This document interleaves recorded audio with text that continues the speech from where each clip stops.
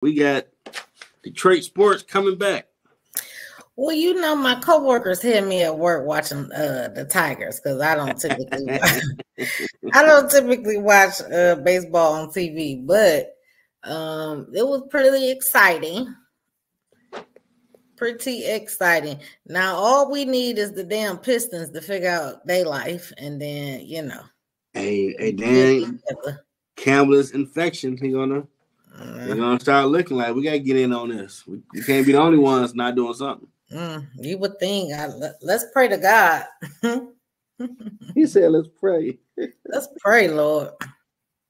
Now,